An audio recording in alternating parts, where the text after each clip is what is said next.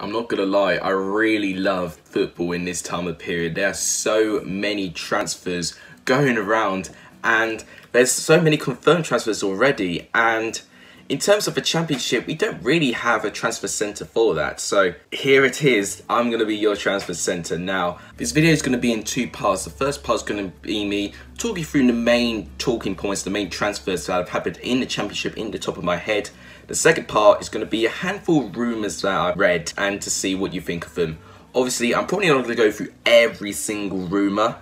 So if I've missed any out, let me know in the comments down below, and then I'll do a second transfer episode where I'll cover them. But as always, if you like what you see, you want to see more championship content, you want to see another transfer talk video, please make sure you do give this video a like. It's massively appreciated. Share the channel to as many championship football fans as you can. That will really make my day. And to subscribe if you haven't, or if you're new around here, all of that will really be appreciated. Without any further ado, let's talk through the main transfers that have happened so far. So, one of the first ones that I'm going to talk about is Kieran Dowell. Now, he's joined Derby, and he barely had a game at all. He went back to Everton, ending his loan, but now Wigan have got Kieran Dowell on loan. Now, I think that's a more sensible deal because I think he'll get game time there. He is a player that does have quality. He did have glimpses of it when he was known in Nottingham Forest a couple of years back. I think he could be a really important player for Wigan. It will add a little bit of creativity, maybe a lot of energy and desire.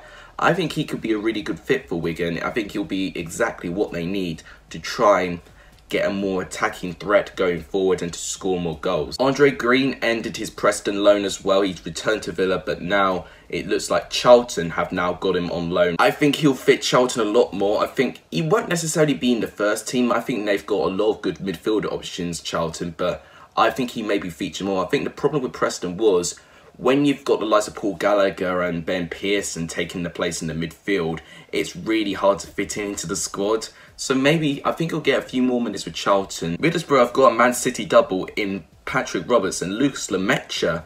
Now, Lucas Lemaitre is the name that really stands out to me. I've seen glimpses of this guy play. He does have a lot of quality, and I have to say, both, I think, are quite positive signings for Middlesbrough, and they were probably the first two signings out of the whole January transfer window. Middlesbrough got them very early on. I think both would be positive signings for Middlesbrough, actually.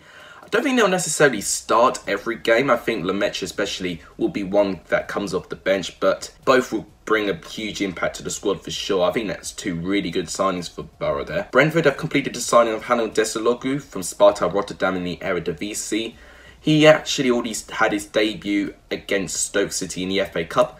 For me, he looked okay, actually. And I think maybe they might have been going for a striker in the fear that Ollie Watkins could be on his way out. Maybe not in January, but they're going to have to keep hold of him for as long as they can. Even if they get promoted to the Premier League, they're going to have to do all they can to try and keep him because they'll need his goals. Herbie Kane has joined from Hull on a loan from Liverpool. He's already made a start and an assist in his FA Cup game against Rotherham. I think a really good signing for Hull there. I think they've got a real player with quality. One of the outgoings, Badu Ndiaye of Stoke, has gone to a loan for Trabzonspor in the Turkish Super League. Someone who just wasn't getting enough game time, and I think he's getting a little bit older as well, and I think a loan in the Turkish Super League just to get him some minutes I think may be the most sensible thing for him. And Barnsley have completed the signing of Marcel Ritzmaier from Wolfsberger AC, obviously the previous club that Gerhard Struber was managing at. Obviously, he's had a huge say on that signing. He obviously thinks that he'll be a good fit. He's a central midfielder, and I think they've got quite a few midfielder options already, but maybe he may be a first team starter, or maybe he'll be one off the bench. We're just going to have to wait and see how Gerhard Struber plays him. Also, one of the more recent ones, Ryan Brewster, a name that's been flushed around a lot. A lot of championship clubs wanted him. Huddersfield wanted him, Swansea wanted him, and it looks like it's Swansea who've managed to get him. They've got Ryan Brewster on a loan till the end of the season. I think that'll be a fantastic signing for Swansea. I think the problem was with Swansea, if the likes of Baston got injured, they had a really limited amount of strikers up front. And the thing is with Ryan Brewster, he's worked with Steve Cooper as well, with him being an under-18s coach for England previously. So he'll know Brewster very well, and I think that's why Brewster preferred to probably go to Swansea rather than Huddersfield. I think that'll be a fantastic signing for Swansea, I think. So in the top of my head, I think those are the big signings that have taken place. If I've missed any out, just let me know in the comments down below and I'll discuss them in the next video. I'm probably going to miss a lot of these out with it being my first transfer video. Obviously, if I do, I'll just mention in the next video, keep that in mind. So now we've gone to the rumoured part. Now, there are a few bizarre ones there, but some of them I think are realistic as well. So let's head into the rumours. So we start with Jack Clarke. Obviously, he's going to be without a club at the moment. He joined on Leeds for the first half of the season on a loan. Obviously, Spurs have decided to buy him, but Jose Mourinho has specifically wanted him to have more minutes. And he didn't really get minutes with Leeds at all. He only made 3 appearances, 2 of them in the League Cup. So Jack Clarke needs more game time, and where that will be, I'm not sure. But there are a few Championship clubs that are interested. Millwall, Queen's Park Rangers and Derby look like the 3 clubs that are really keen to get him. If I could see him going to any of these clubs, I probably would say Millwall, I think. Reason being, I think it would be more attractive to Jack Clarke in the moment with them being a high position in the table. And I think as fullbacks goes, I think he'd be more suited to Millwall's role. Although Queen's Park Rangers, I think, will be a good option as well. I'm not sure about Derby. Another player being thrown about is Luke Freeman. Obviously, he left Queen's Park Rangers to join Sheffield United for the Premier League. He's made 12 appearances, but has made 0 goals and 0 assists. So he's clearly not enjoying time in the Premier League. I mean, he is a talented midfielder with 7 goals and 6 assists last season, but it looks like Leeds are the person interested, and Bielsa may actually look at him to play him on the wing, because if you did not know about Luke Freeman, he can play in central midfielder, but he can also play on the wing as well.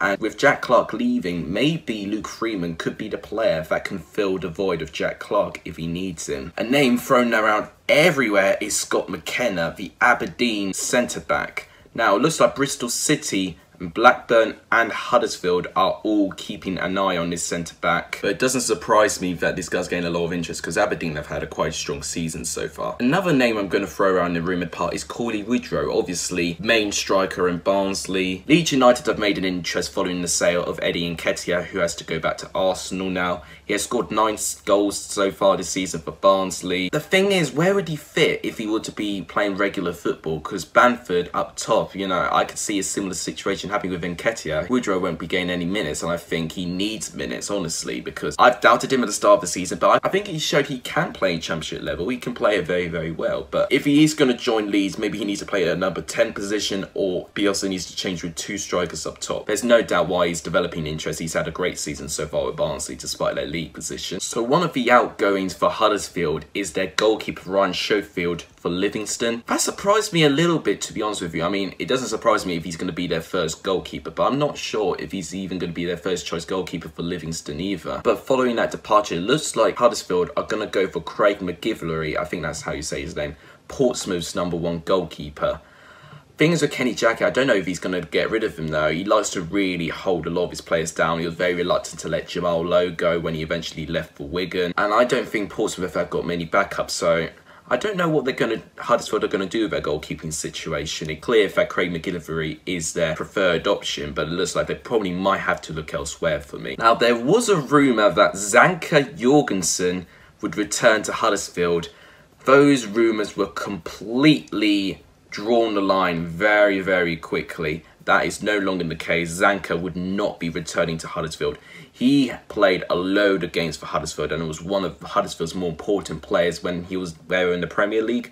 But it looks like he's not going to be returning. Now, one of the League One playmakers, Marcus Maddison, unsurprisingly, is getting a load of interest. West Brom, Derby, Huddersfield, Sunderland are all interested in trying to sign this playmaker in the Championship. He's been a terrific player for Peterborough so far, hence why Peterborough are really high up the table. Him and Mo Isa were the big contributors to Peterborough's attacking success so far this season.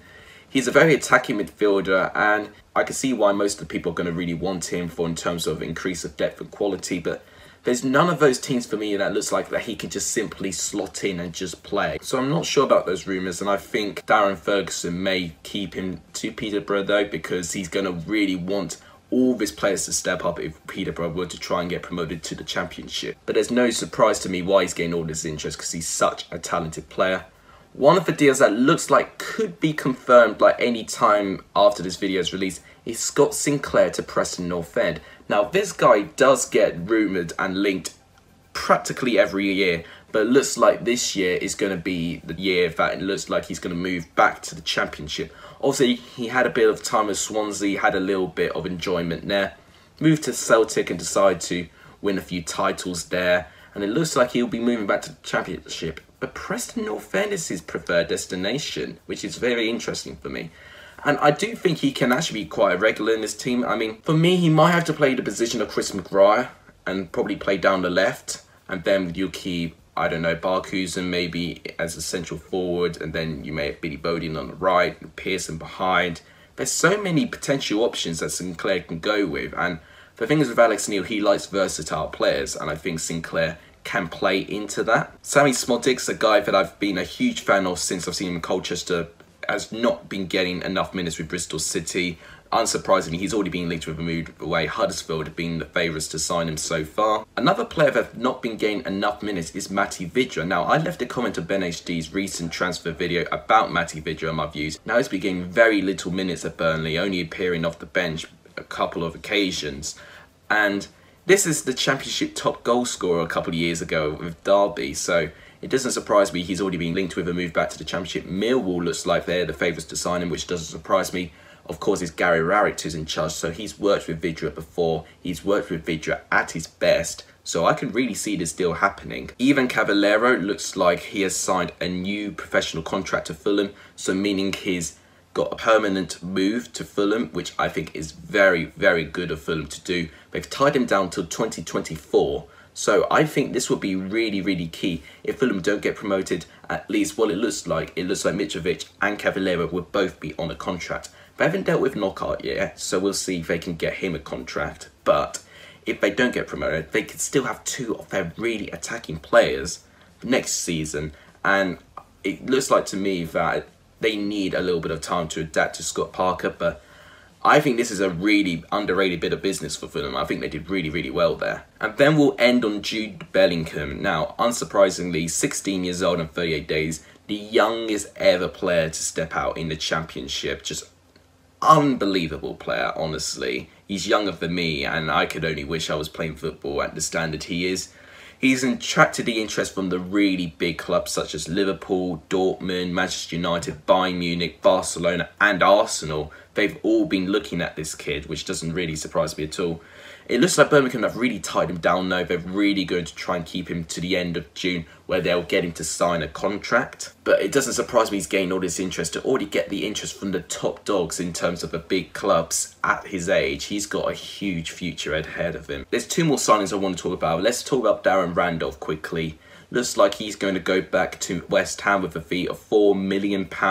It's a £2 million loss for Middlesbrough though, because they bought him for £6 million and they're going to sell him for £4 million.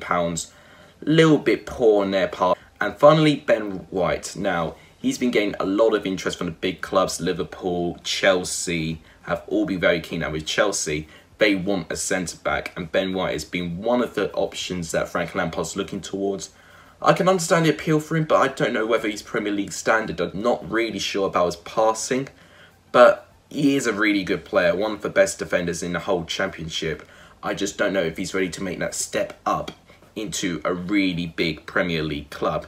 You know, it's going to take him a little bit of time. You know, a little bit like James Maddison when he joined in the Premier League. He needed a lot of time to recover and a lot of trust from the manager to finally play out his ways. And now it looks like he's having his best ever season so far at Leicester. So these moves would take time. It'll be a risk, but maybe it might be a risk worth taking if we can't get the likes of Nathan Ake. So that is the episode of the Transfer Centre for the Championship. Have I missed anyone out? Is there anyone you want me to mention in the next video? Are there any clubs you want me to mention in the next video? Let me know in the comments down below and I'll tell you what they need to strengthen. As always, if you like what you see, please make sure you do give this video a like. It's massively appreciated. Subscribe if you haven't done, or if you're new around here, all of that will be fantastically appreciated. But thank you guys so much for watching. You guys are legendary if you saw the end of this video. And as always, take care